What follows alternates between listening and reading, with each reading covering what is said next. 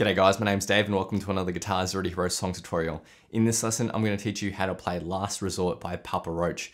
And this song has an awesome guitar riff in it, which is a great exercise for your fingers. Now for the basics of this song, you'll need your guitar in drop D tuning. Now technically, yes, you can play this song in standard tuning, but the guitarist from Roach actually plays it in drop D. So you'll need to take your low E string down 2 semitones to a D note. So it should sound like that.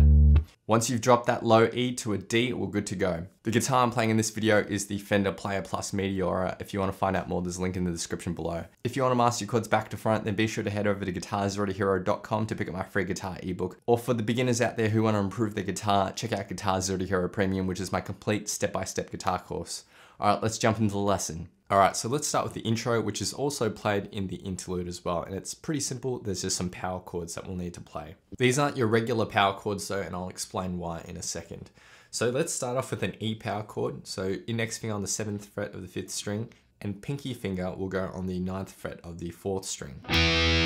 So that's a regular E power chord. We're gonna add one lower note, and it's the B note, but at a lower octave. And that's on the 9th fret of the 6th string, and we'll play that with our free ring finger here. We add that into our power chord shape, and then we get that really thick sound. So that's our E power chord. And we're gonna strum that with a downer and quickly just mute it. And you can mute it by lifting your fretting hand or by just using the side of your palm to push down on the strings. Like that. And then we're going to move down to a D power chord. So it's the same shape, just down 2 frets. We do the same down up strumming and mute. And then we go down to the C power chord, which is the same shape, 2 frets down again.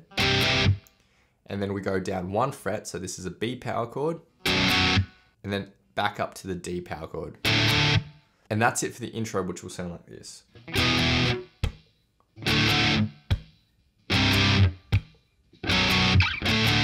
And a bit slower.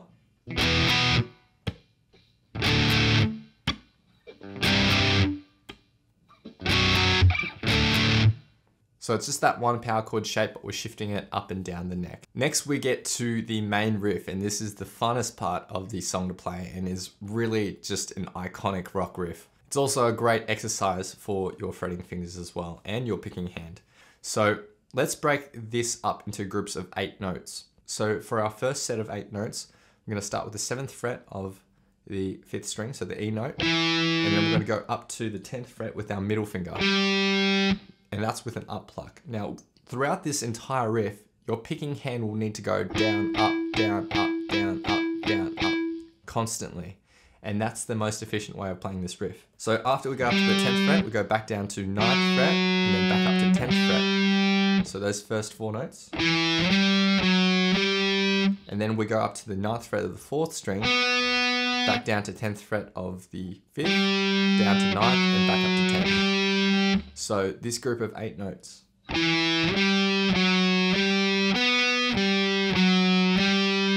And notice how the whole time I'm doing it a down, up picking motion. Now for our second half of this bar, it's almost identical to that first half, except our starting note is different.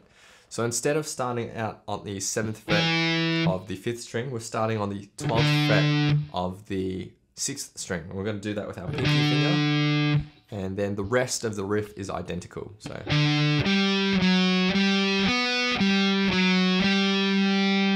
For our next section, again, it's identical to the other sections except for our starting note, which is going to be the 10th fret of the 6th string. We're going to play that with our index finger and then go up to the 10th fret of the 5th string with our middle finger. And the rest of this section is identical to the other sections. And for the final section, our starting note moves down to the 9th fret of the 6th string with our index finger. And that will sound like this. So every section is identical except for the starting note. So the first starting note is the 7th fret, and then the second starting note is the 12th fret of the 6th string, and then we move down to 10th fret, and then 9th fret. Put that all together, and this is the main riff.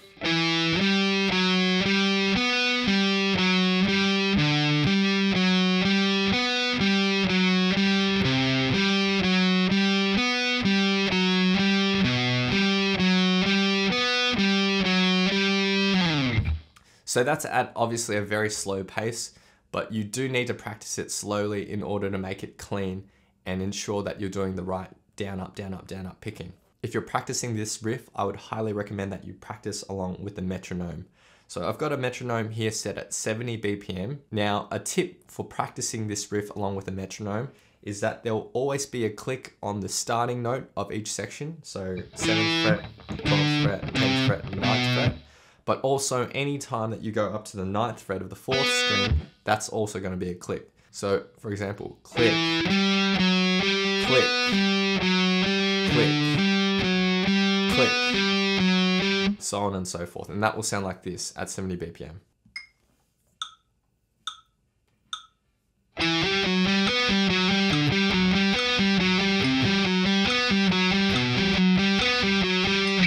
And at full speed at 90 BPM.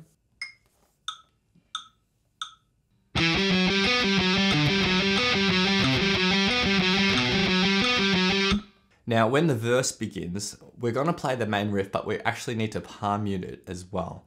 So to palm mute, you take the fleshy bit of your palm right here and you rest it lightly on the edge of the bridge as you pluck the notes. Too far in and you won't get any sound. So it needs to be right on the edge of the bridge and you get that nice muted sound. And that will sound like this.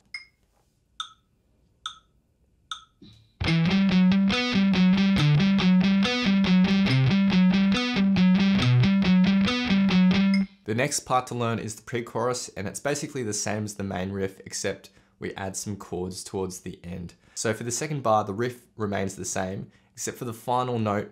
Instead of going back up to the 10th fret, we're going to just hit an open 5th string. So, and that allows us to get down here, and we're going to play that B power chord, and we're going to strum that with a down, up, and then up to our D power chord. So the pre-chorus in total.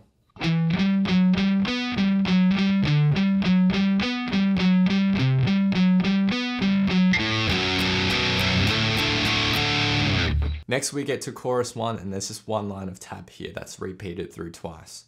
So we're going to start with our E power chord. Now we're just going to continually strum this at 16th notes, so it's a down, up, down, up, down, up motion. So we're going to strum this 7 times, and then on the final up strum, we're going to transition down to the D chord. So 1, 2, 1. So on that up strum, we transition down to a D, and then we go down to a C for the rest of the bar. 3, 4. So the first bar.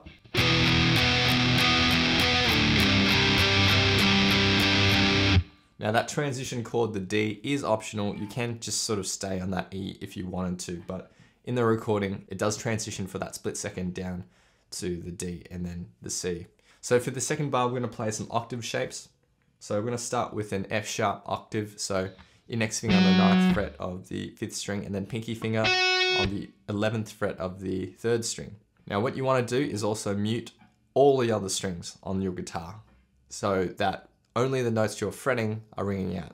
So to achieve that with our index finger, as you're fretting down that 5th string, make sure that the index finger is resting across all those other strings so that they don't ring out. And the other thing that you want to do is also have your index finger sitting slightly up so that it's touching the 6th string as well. And that way, when you strum all the strings, only those 2 notes will ring out. So that's our first octave, and we're going to strum that with a down, up, and then we go up 1 fret with the same shape, and then up 2 frets, and then back down to the starting position. So the second bar, and the chorus in total.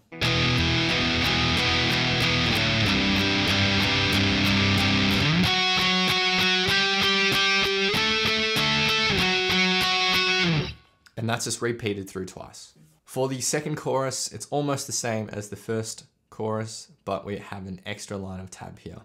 So for the second line of tab, we're going to start with our E power chord shape. We're going to strum this at 16th notes with just our down up strumming pattern for half a bar. Then we go down to our C, so there's no transitional chord here.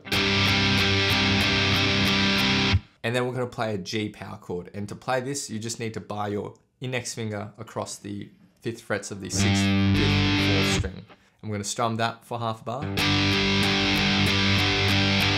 And then we're going to go down to our B power chord. And that's the second half of the chorus 2, which sounds like this.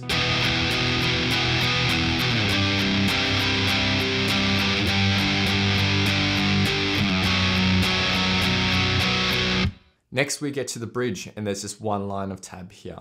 We're going to start with our E power chord shape. And again, it's just a constant down, up strumming motion. We're going to start with a muted down strum though. So on that first down strum, we don't actually fret down our chord. So just have your chord shape ready, but your fingers lifted so that when you strum, it's muted. So after that mute, then on the up strum, we push our fretting hand down and then we strum for the rest of these 2 beats. So 1, 2, and we do the same thing for the G chord. 3, 4, and then the same thing for the C chord. 1, 2, and the same for the B5. 3, 4, and in one smooth motion.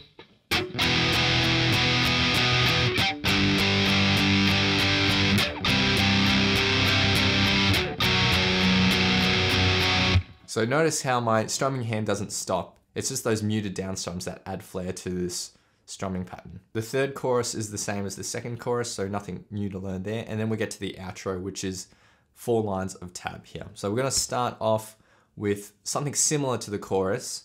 So our E transitioning down to the D and then the C.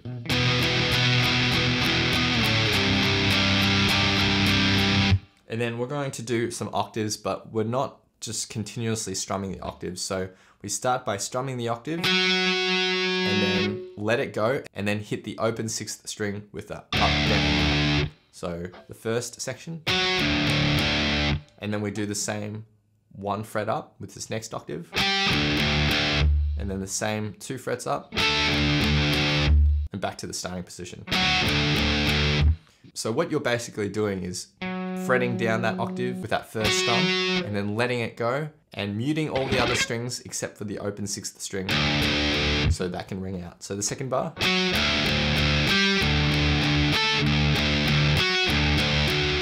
So that first line of tab is repeated through twice and then we get to the second line of tab. Now we start off the same way, so we have the same chords.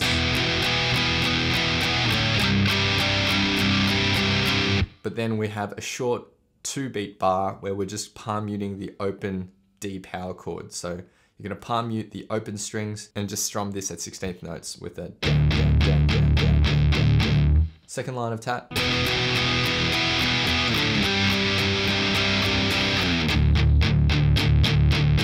Now when we get to the third line of tab, it's basically the same as the chorus. So we've already learnt that, same as the chorus 1. And we repeat that line of tab through 3 times. Next we get to the 4th line of tab.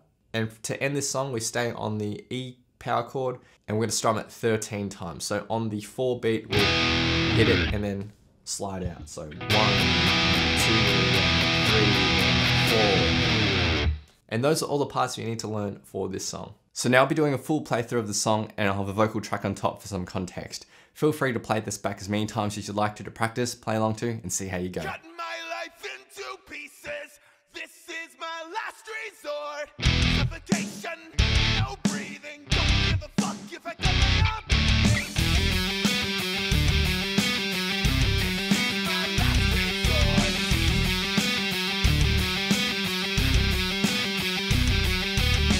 Cut my life into pieces.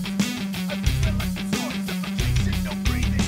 Don't give a fuck if I cut my arm bleeding. Do you even care if I die bleeding? Would it be wrong? Would it be right? Would it be like tonight? Chances are that